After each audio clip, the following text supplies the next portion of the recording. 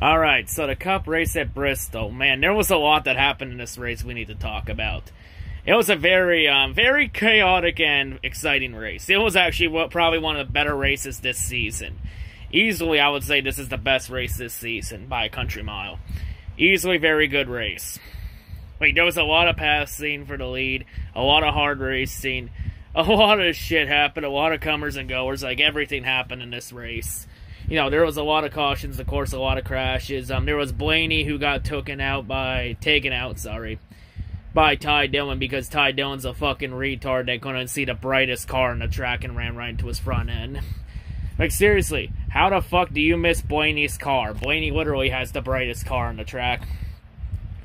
You know, we also had the incident with Ricky Stenhouse and Jimmy Johnson. Jimmy did no fault, because ahead of Jimmy, Kenseth got loose, and Ricky had to check up, and Jimmy had no time to react, so Jimmy had no choice, really. So Stenhouse is going to get wrecked regardless.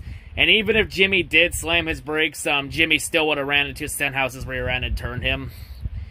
You know, it ended up taking out a lot of good cars, like Reddick got taken out in it, and also took out Bowman and Cole Custer. Like, a lot of good cars, and Stenhouse is having a really good run to Bristol. You know, Stenhouse will just end up being in the wrong place at the wrong time. You know, very chaotic race. You know, there was also the incident where Harvick, I don't know what the hell happened with him when he went up the track and into Eric Jones. Not sure if Harvick had a tire go down or not, or if Harvick just got loose and Eric Jones just ended up in the way. But yeah, that was weird. We also had Newman's 2 spin incidents. Like, there was a lot that happened. But let's get to the ending, shall we? So yeah, late in the race, Hamlin was leading in lap traffic. Hamlin ends up in the wall. Sets the stage up where Logano and then Chase Elliott go right on by. Then Chase Elliott goes in full sensing in the corner. They're trying, you know, go for the lead and go past Logano. Tried to force Logano up the track. And Hamlin up the track too. And then Hamlin ended up getting loose. And then Hamlin got T-boned by a lab car. I believe the lab car was B.J. McLeod in the 78. And then Logano then ran into Jason's rear end during the caution. Because I guess Logano took exception to that hard racing. Really, Logano? You never done that before? Where have we seen Logano race drivers hard like that before? I swore we saw that before. So yeah, it sets up like the last 5 laps for the restart. Logano would fight to get past Chase Elliott. Then in like 3 to go in turn 1, Chase Elliott would try and do the bump and run on Logano. Both of them made some slight contact on the back straightaway. And then let's get to what happened on turn 3 and 4. Man, there's a lot to talk about with this. So Chase Elliott gets loose underneath Logano. And then Chase and Logano both ended up going in the wall. Both of them ended up taking each other out of the race. That would allow Keselowski to sneak by, and Keselowski would steal the win. Now this incident, who was at fault? Well, Logano was not at fault. I would also say, I don't know, we could say Chase Elliott's at fault. I think Chase Elliott could have played a little smarter there, but Chase Elliott, no, he was trying to go for the win. He was trying to go for the win because Logano was pretty good on the short runs. So yeah, Chase Elliott knew that if he wanted to win the race, he had to make the move there. You know, I think for Chase, you know, he got loose and Logano just ended up in the wrong place at the wrong time.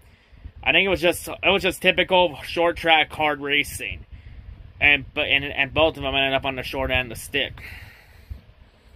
And then let's go to after the race where Logano went and confronted Chase Elliott, and Logano said that Chase was what Chase did was childish, and that Chase wrecked him. He didn't wreck you. He was racing you hard, you dumbass.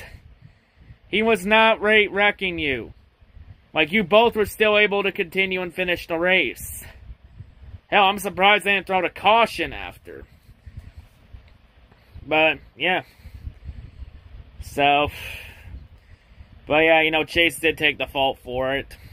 I'm not sure really if either was at fault. You know, it's just hard racing, you know. Both of them ended up on the bad end of the deal.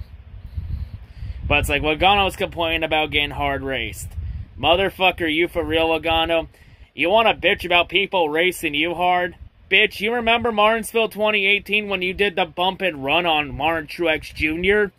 and then both of you banged each other to the line, and you beat Martin Truex there. And last I recalled in that incident, Logano, I actually defended you in that incident, because I said it at first, because I say it here. I have no problem with the bump and run. As long as you don't wreck the sumbitch, I got no problem with it. I think what happened during that incident, I think Chase was trying to force some Logano up the track, and Logano was trying to pinch Chase down on the bottom, and then Chase ended up just getting loose. He just got loose there, overdrove the corner a little bit, got loose, and Logano just ended up being in the wrong place at the wrong time, like I said. It's just hard racing. Both of them ended up on a bad deal. But it's like, really, Logano? You want to complain about that, and yet, how many times have you done this shit in the past? Face it, Logano. You got beaten the one thing you fucking done for years. You've done this shit how many times in the past? But, hold on, folks. It's only okay if Logano or Kyle Busch does it. But when Logano or Chase Elliott, Logano or Kyle Busch are on the other end of it, it's like, whoa, whoa, whoa, back the fuck up. That's dirty racing. They should be fucking shot. They should be suspended. That is dirty. How about this, Logano fans? If you're going to defend what Logano did at Martinsville 2018, then what happened today should be no exception. You should hold everyone else to the same standard you hold Logano. Let's be real. Logano's a fucking thin-skinned, little rich kid bitch. A fucking snowflake. Logano can dish the hard racing, but he can't take it. He can dish it out, but he can't take it. Honestly, at least Kyle Busch didn't win, thank God. So Kyle Busch still remains winless. Also, Logano, you remember Auto Club 2013 when you forced Tony Stewart all the way down to the apron? You know, that hard racing? And yeah, I would defend, I would say, you know, that was the right move, you know, because there's no rule against blocking. But what happened, Logano, was you got your ass kicked after that race. And there was also that thing in that same Auto Club race where you and Hamlin were beating and banging each other in turn 3 and 4. Kyle Busch passed the both of yous. And then both of yous ended up in the wall. And yet that was okay. And yet people want to give Chase Elliott shit for this incident. Oh, because it's Chase Elliott. Hell, everyone's even trying to compare this to the Kyle Busch-Chase Elliott incident at Darlington 2.5 weeks ago. No, that incident is different from this incident. Darlington happened on a straightaway and Kyle Busch straight up drove into Chase. Went straight up the track to try and squeeze into a gap that wasn't there. Logano and Chase, Chase was just going for the win. Which, there's nothing wrong with that. Could he have been smarter in that situation? Yeah. But, you know, he tried to race him hard, hard racing. It's just hard racing. I don't fault Chase for trying to go for the win or trying to do that. I don't fault Logano either. Both of them race hard, charter hard. Anybody that can't handle that kind of racing are fucking pussies. Plain and simple. You don't like it, then don't watch it. Just hard racing. But yeah, and then Logano had the audacity to demand an apology for Chase. Apologize for what, bro? Going for the win? Logano and Logano fans, you want an apology? Here's my apology right here. That's what I have to say about your apology. Take it and shove it up your ass. I'm not sorry for what Chase did. I mean, if I was in Chase's position, I would have done the exact same thing. I would have gone for the win too, That was his chance to go for the win. They both came out in the short end of the stick. I mean, it's another tough loss for Chase Elliott. It should have been another win for Chase, but this one, it was just hard racing, I think it was more, just hard racing gone wrong. Like, I mean, it's just short track racing. We need more of that kind of racing. Simple as that. But yeah, for Logano, I'm complaining. Here's this clip I have for Logano about what he wants. Since you want to be a f***ing clown, I thought I should let you know the circus is 9 miles in the opposite direction. So yeah, fuck Logano, fuck Kyle Busch, you're both fucking clowns. The end.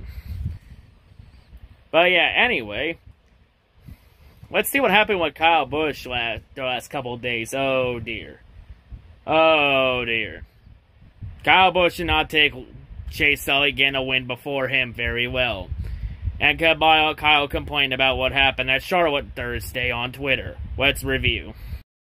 When surrounded by squirrels, you are bound to get hit by a nut. What the hell is he talking about? So pumped about my mad driving skills, making it back to the pits on a flat left rear. I'm the best there is, plain and simple. Man, what the f*** is you talking about? What's that? I'm sorry, Fucking clown. man, kill this clown. Enough from the clown! You know, Kyle, as a wise man named Antonio Brown once said, keep your emotions off the internet. And Kyle Busch obviously never got this message. Hell, this isn't the first time Kyle Busch has gone on a social media temper tantrum, because he's done this shit countless times.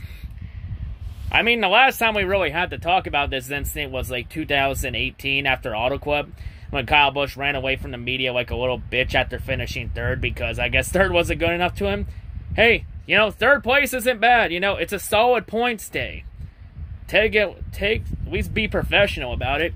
And then Kyle Busch would go on and respond to like 50 hater comments on Twitter. And there was a certain line I said in that when I talked about that incident. I'm gonna say here, Kyle. Let me reiterate what I said 2 years ago. Kyle Busch, you know, Kyle, if you spent less time bitching and complaining and crying up a storm on social media, and more time, I don't know, focusing on your race cars, maybe you'd have a couple wins already. And you know what the result was of that incident 2 years ago when I said that to Kyle? Kyle ended up responding by winning 3 straight races. And knowing my luck, I probably jinxed it, and Kyle's probably going to go on a 4-race winning streak. Because that's how this is going to end. So yeah, sorry Kyle Busch haters, I fucking jinxed it. But yeah, Kyle, how about you spend less time bitching on social media and more time focusing on your race cars? Maybe then, Kyle, you could actually fucking do something this season. You absolute fucking clown. But yeah, you know. Yeah, sorry about that. My dog was barking there and I was just trying, to get her to quiet down. But yeah, also, by the way, if you're noticing why the banners are floating like that in the background, yeah, I actually got 2 fans going on right now since I installed some fans in my room. Since it's about to get hot, we're getting into the summer months, and yeah, I gotta stay cool and calm during these times. And also gotta make sure my hair stays good. But, yeah, Anyway, Bristol, easily the best race this year. That was actually a pretty good finish. Like, I'm not pissed, even though Chase Elliott lost, I'm not even mad about this finish. It was actually a really good race. 8 out of 10 race for me. Easily the best race this year. Like, it seems every time we go to Bristol, the track never disappoints. Too bad there were no fans in attendance to see this race in person. That's just the bad part. So yeah, next Cup race is Atlanta next Sunday. We also got Xfinity Monday. I'm not going to be able to watch it because I got work tomorrow. Thank God I'm working tomorrow so I don't have to watch. Because Kyle Busch is going to be on commentary for that race. Wonderful. So yeah, I'd rather go to work and make bank than have to listen to Kyle Busch's stupid voice for 3 fucking hours, thank God. So yeah, anyway, yeah. And also next week, IndyCar is back finally at Texas. And this time it's for real. Thank God, Thank God IndyCar is back. Now we got some other forms of racing we can watch too during these tough times. Now if Formula 1 can get off their ass and get back in action, then that would be really great. So yeah. Yeah, also I want to say one more thing about Kyle Busch today. Oh yeah, Kyle Busch also, I'm not sure if anyone caught it, but earlier in the race, I think it was like when Hamlin got the lead, Kyle Busch tried to pull the team orders thing. When Kyle Busch demanded that Denny Hamlin let him by because Kyle was faster than Denny.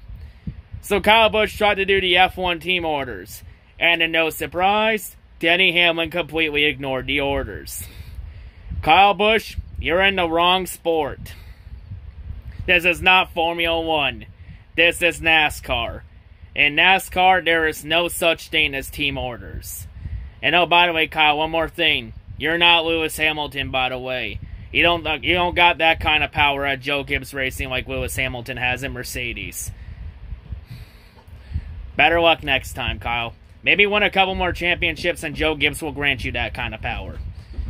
But, yeah, just thought that was pretty interesting that Kyle Busch wanted to try that shit.